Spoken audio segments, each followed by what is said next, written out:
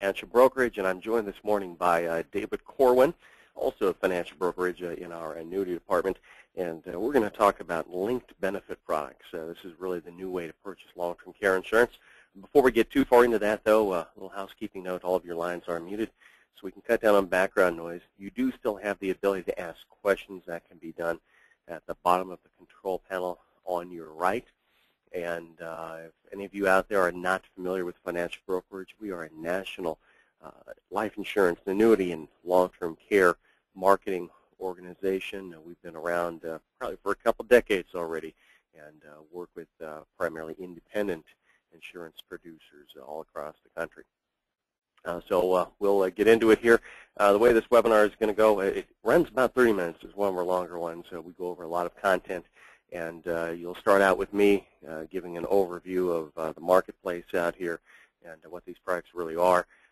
David will go into some more details on prospecting, as well as details on the annuity-based products, and then I'll come back at the end for a discussion of the different life insurance-based products that are out there. So we'll go ahead and get into it right now, and thank you for joining us this morning. The linked benefit products, I mean, they're essentially a life insurance contract or an annuity contract that has a long-term care benefit attached to it, and really a area of tremendous growth in the insurance industry right now. Now, why is that? Well, there's a huge need out there. In fact, the high costs of extended care really represent the greatest threat to your clients' assets in retirement should they become ill or frail as they get older. And it costs a lot of money. And in fact, these numbers were taken from about 3 years ago now. I'm sure they're much higher at this point in time. But if a loved one needs care in a facility, a nursing home, average cost is about $81,000. It might be near $100,000 right now. Assisted living, you can get by with a little bit less money, about half the cost. It's still a healthy amount. Again, it's probably up to $50,000 now. And if a person chooses home health care instead, it costs about the same as assisted living, but that's only for 40 hours of care. That's a normal work week. That means the loved one is handling the care from 5 p.m. till 9 a.m. the next day and the weekends, or you're paying probably triple or quadruple that amount for 24-hour in-home care. So imagine your client's portfolio, even if they have $1 million, $2 million. How long is that money going to last at this sort of a rate? And the costs are just going up and up every year. Now, what can we do? Well, we could be Warren Buffett or Bill Gates and not have to worry about that, or we can purchase some sort of long-term care insurance. And traditionally, people have purchased a long-term care policy to take care of that. And you know what? That still works in a lot of situations. That's still a good product out there, but there are a lot of things happening in the marketplace that are giving rise to giving your clients some additional options out there. Over the past decade or more, we've seen traditional long-term care sales decrease. We've seen premiums increase, not only for new policies, but for in-force policies. And that doesn't do a whole lot to help the perception of that product being a good solution for folks' needs. We've seen a lot of carriers exit the market. There's probably 2 or 3 major carriers in the long-term care market right now, and they are bearing the brunt of all the claims. And the claims have been for a longer duration and for a much higher cost than those companies ever anticipated. So what can we do? I mean, long-term care insurance is still a viable option, but there are a lot of reasons that people want to take a look at something else. So that's why we've seen these linked benefit products sales just go through the roof in the past few years. In fact, here's some figures that come from LIMRA, and these updated through 2013. I would imagine the figures are even higher here for the last, for 2014. But we can see here way back in 2006, that's 9 years ago now, linked benefit premiums only accounted for not quite $4 million. And in 2013, we saw about $2.6 billion in linked benefit sales across the country. Now, LIMRA also tells us that about 25% of these sales have been in the single premium market, and the other 75% have been in the multiple premium marketplace. Now, there are two important guarantees associated with these linked benefit products that are really driving these sales, particularly from the life insurance end of things, but also on the annuity contracts.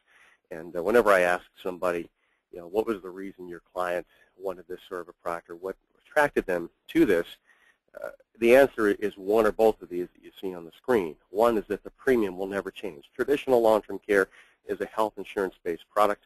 The company reserves the right to raise the prices on existing policyholders.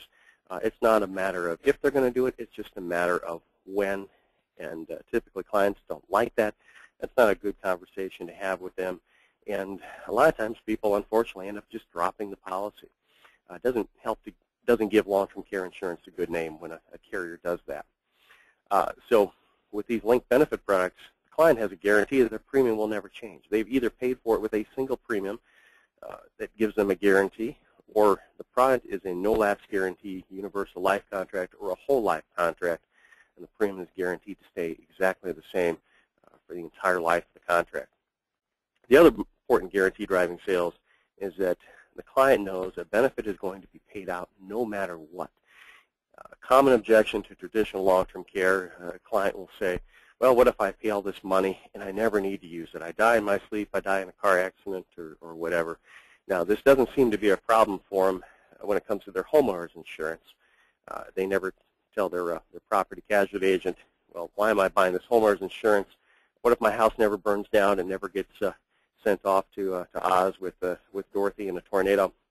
I've wasted my money. If people never say that with their homeowners insurance, they do tend to object that way to long-term care. So this gives you a way to counter that objection. If they never use the long-term care benefit, that's great. Their family gets the entire death benefit, or the remainder that's in the annuity contract. Now, all these products, whether they're a life insurance product or an annuity product, have some key elements in common.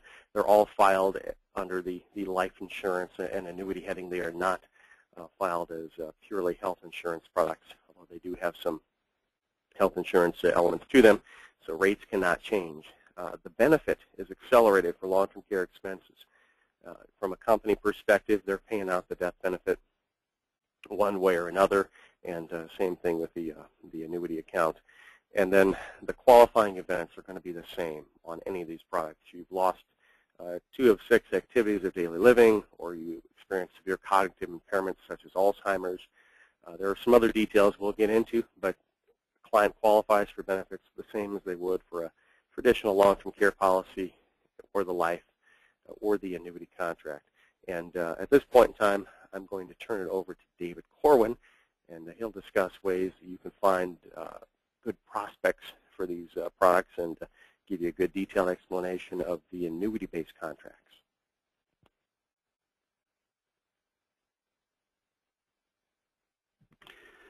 Thank you, Brian, and thank you all of you out there for joining us on this very exciting topic that we're delivering to you. And really, our goal in this is really to help you think differently about your clients. And I know that Brian would probably echo this sentiment, is that maybe, just maybe, an annuity or a life insurance product isn't always the best solution to your client's needs.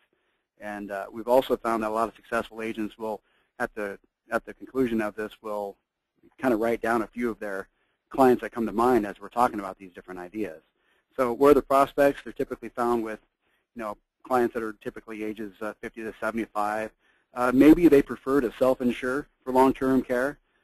They have large amounts of lazy money out there, maybe money that's in CDs, money market accounts, things of that nature. Maybe they have concerns about paying for ongoing long-term care premiums. And then the other thing, as Brian mentioned, worried about the traditional long-term care rate increases. I mean, we found that, was it nearly 50% or so rate increases out there. So I would wonder why they wouldn't be worried about that. Or maybe they're looking for long-term care, maybe looking for additional coverage to the existing long-term care as a safety net. That would be, something that I know that clients would look for. Or maybe they need liquidity. That would be another aspect of that these give you. Now, where's the money at? You have the business market and the individual market. In the business market, typically you're looking at deferred compensation recipients, maybe business owners or employees that have received bonuses, and they have no idea where to put the money, and this would be a best place to do that. Or individuals that have sold a business or maybe even a farm. In the individual market, you're typically looking for life policyholders that have had a return of premium. Maybe they've reached the end of that term period, and they want to use that money as a way to purchase a linked benefit. Annuity holders, again, lazy money. Then you also have permanent life holders who no longer have no longer need the coverage, so you have some cash value in there that you could roll into one of these contracts. Types of linked products, as Brian talked about, there are annuity as well as life, and they both come in the two different forms: single premium deferred, flexible premium deferred, and of course on the life you have single pay and you have multi-pay. Tax-free, I'm going to leave that up there for you guys to look at.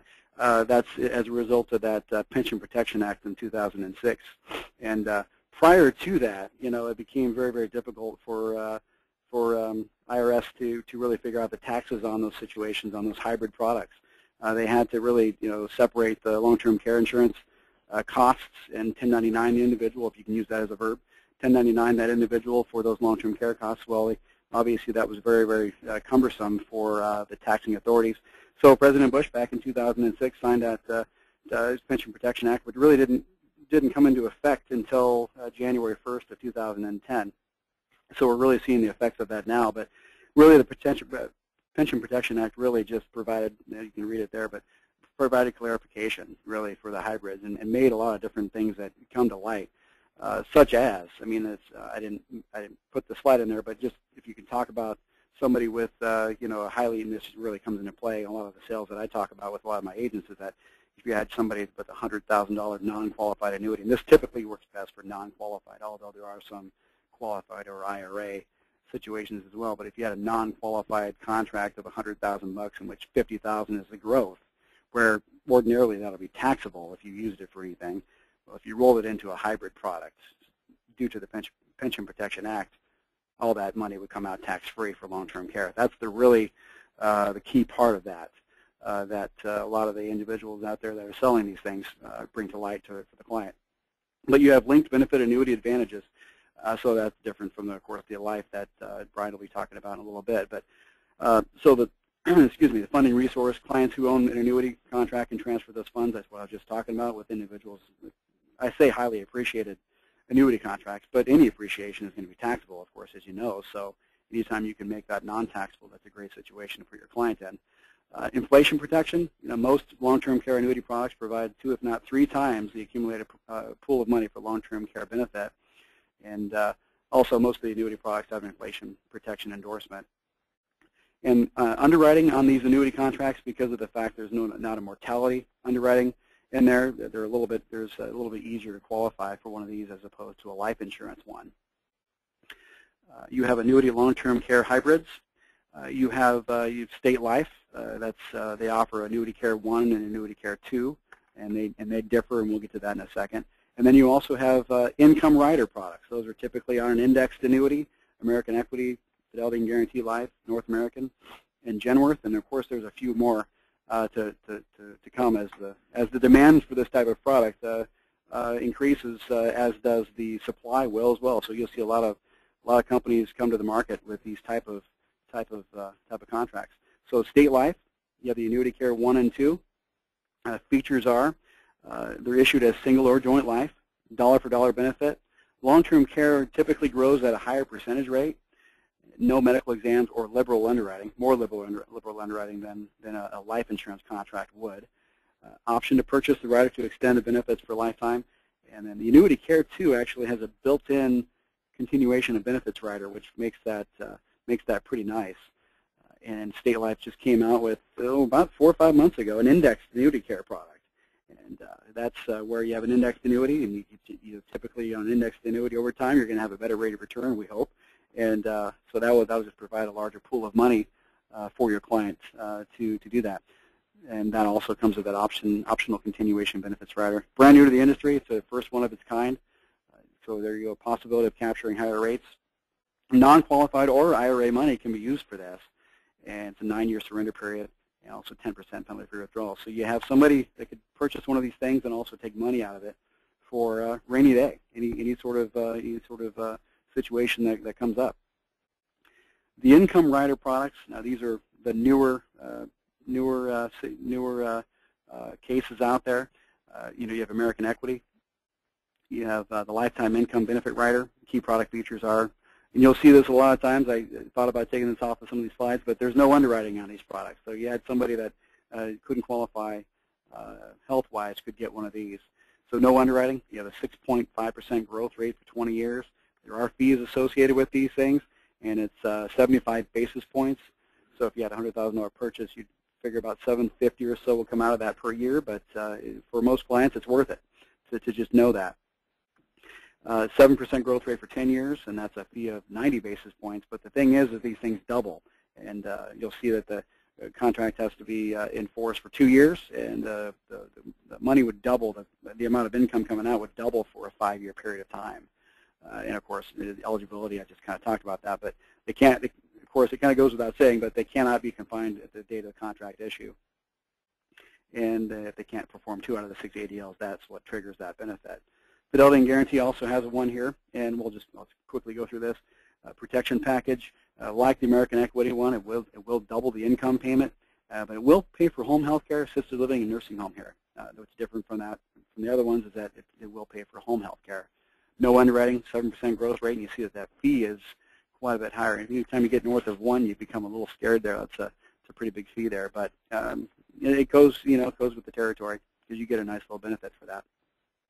It's one you have to wait 3 years. Annuity has to be 60 years or older, and like the American Equity one, 2 out of the 6 ADLs is required. Genworth, this is a brand new product out there. I would encourage you to talk to me more about this at some other point, and I'll certainly reach out to you as well. But this one has of course, no underwriting. Growth rate is tied to an index, which you also get 150% participation rate. In other words, you get a 50% rate enhancement on top of whatever you were to get. So if you would happen to get a 10% credit, well, they tack on 50% on that, so you end up getting a 15% return added to your income or your long-term care benefit, which was going to double as well with the other ones. Fee on that, by the way, is a little north of 1% as well, and we'll talk about that at another time as well. But eligibility is just like these other ones. You can't start the income until after the 2nd year, and you have to be confined, excuse me, for 30 consecutive days in a facility. And that concludes my particular time here, and I know that Brian wants to talk more about the life long-term care hybrids, and we'll get to that in a second. Here you go, Brian.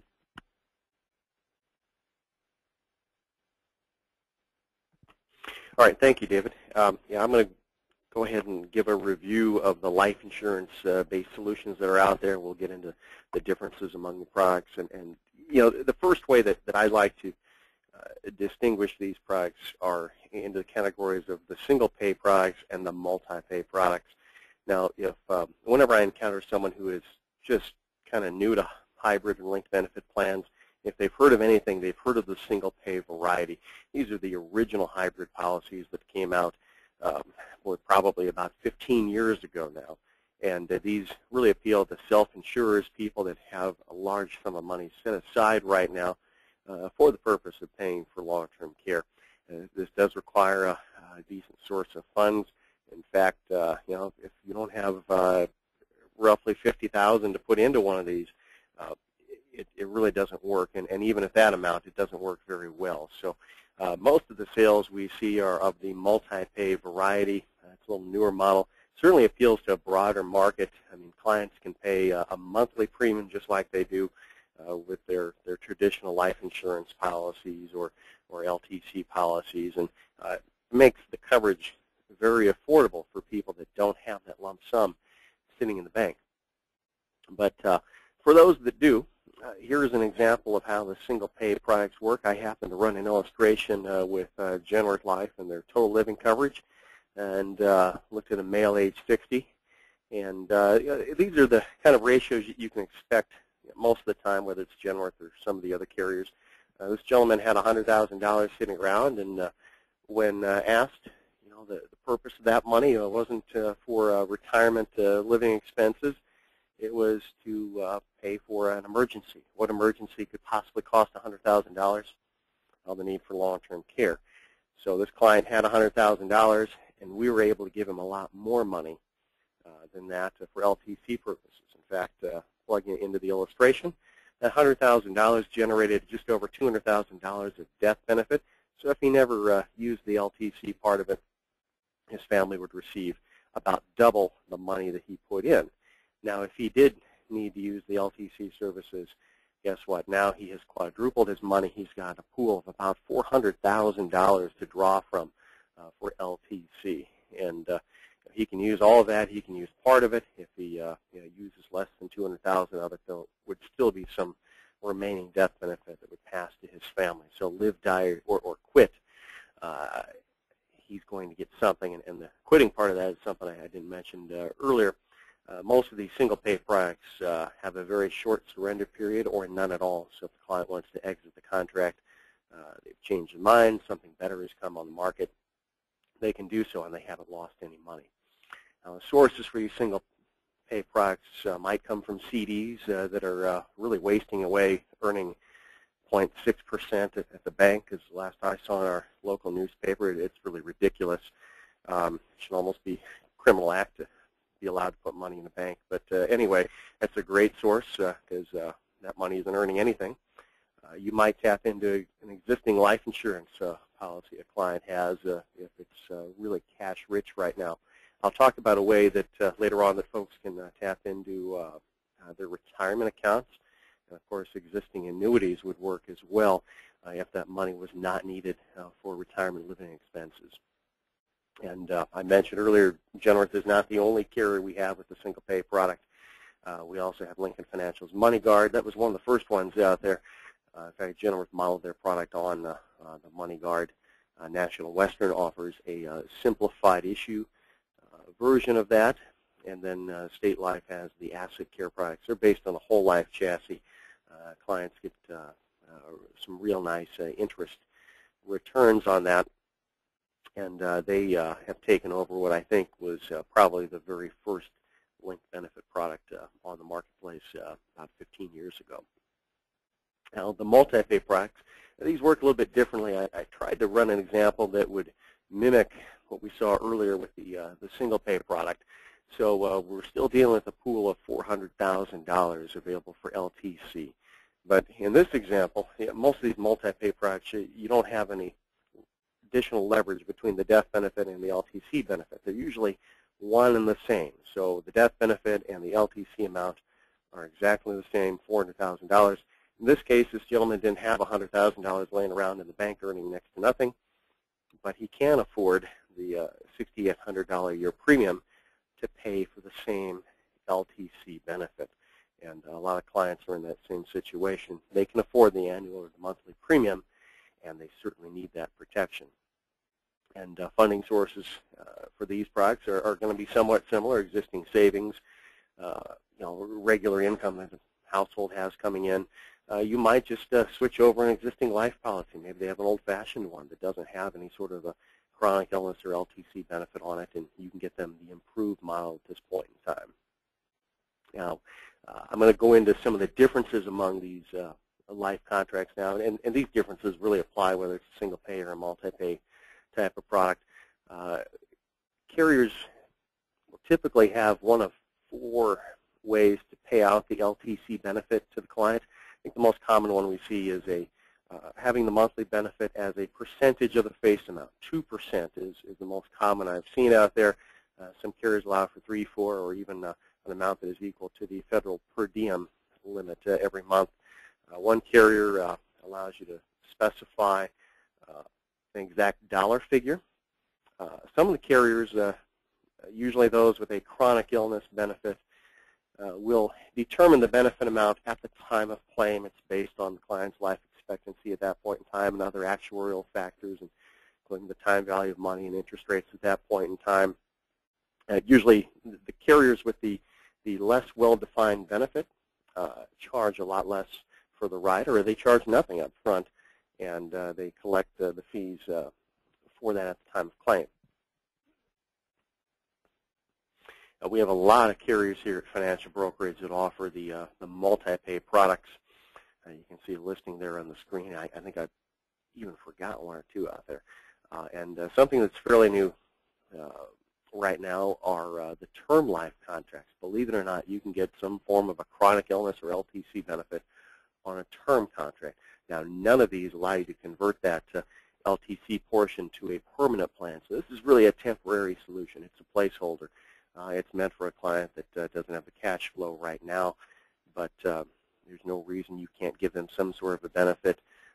Even if they're not elderly, there's still the chance that they can come down with cancer. They can be in a car crash and have a need for LTC. And even if they don't, at least now they're used to having that sort of coverage, and you've got yourself set up very well for either a traditional LTC sale or a permanent linked benefit sale down the road. Now, there are 4 other differences that really distinguish some of these products from one another, and I'm going to go over all of them one by one. One of the differences you'll see with the products out there are in how they pay out that benefit.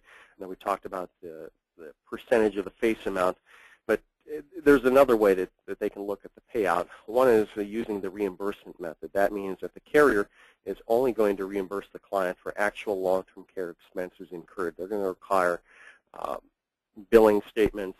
There's going to be some accounting there. Maybe they're going to pay the provider directly, but that's the reimbursement model. Most of the carriers use what's referred to as the indemnity model. That means if you have, say, a $5,000 a month benefit and you qualify, you're going to receive the full $5,000. You don't have to prove that you had $5,000 of expenses.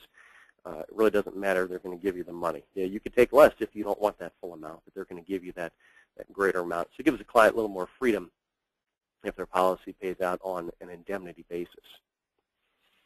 And another couple of differences with the products involve the tax codes that they're filed under.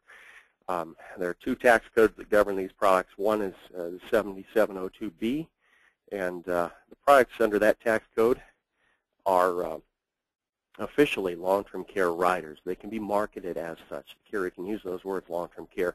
They're usually reimbursement products, and on those, that's where you'll see the extension of benefits, where the LTC benefit is potentially greater than the death benefit. It doesn't have to be.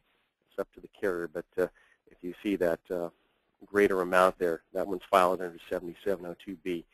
The more common variety we see is filed under tax code 101G, and these aren't officially long-term care riders. Carriers filing under this tax code cannot use the words long-term care. You will typically see less restrictions on use of the proceeds. That's where you see the indemnity benefits usually. The LTC or the chronic illness benefit is limited to just the death benefit amount. You can't have an extra amount there. The condition must be permanent. Now, this is probably the big difference right here.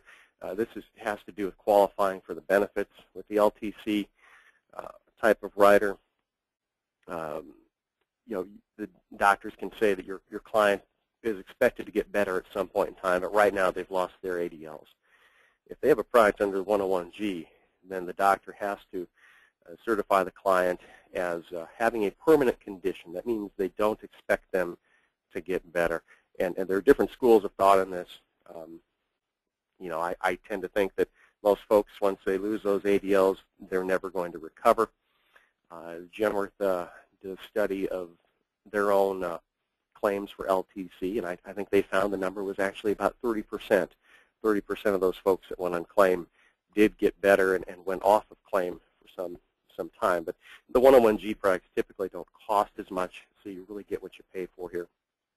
They also have lower administrative costs on the carrier's end, which is reflected in usually the lower cost to the client.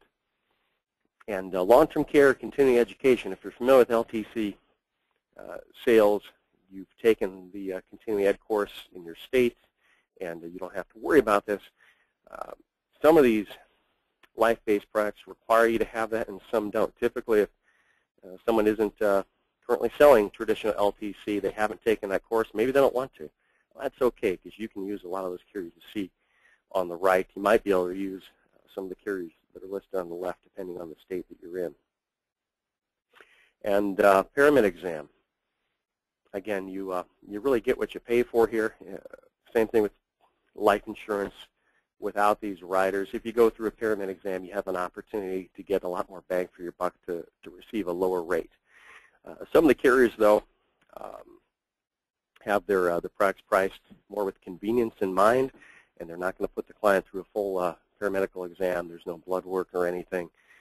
They'll just go off of the medical history that they can find in physical records and online. And we have several carriers here that offer some form of a linked benefit product. I think the last count, that might be about 16 different life insurance carriers out of our total of about 22 right now. So most of them have this. I would imagine in about 5 years, it's going to be strange to find a carrier that doesn't have some sort of linked benefit product out there. But to wrap this up, we've determined that people need this sort of protection. The high costs of extended care really represent the greatest threat to a person's retirement assets should they become ill or frail as they age. And you're in a position to offer them protection in any form they prefer, whether it's traditional LTC, an annuity-based solution, life insurance-based solution, hope and pray type solution. Let's hope you're not doing that. But the linked benefit products, in many cases, are going to be the answer for the clients that you're getting in front of, again, whether they're annuity or life insurance-based products. And we're going to go ahead and open it up for questions right now. Again, you can type in the lower portion of your screen right there.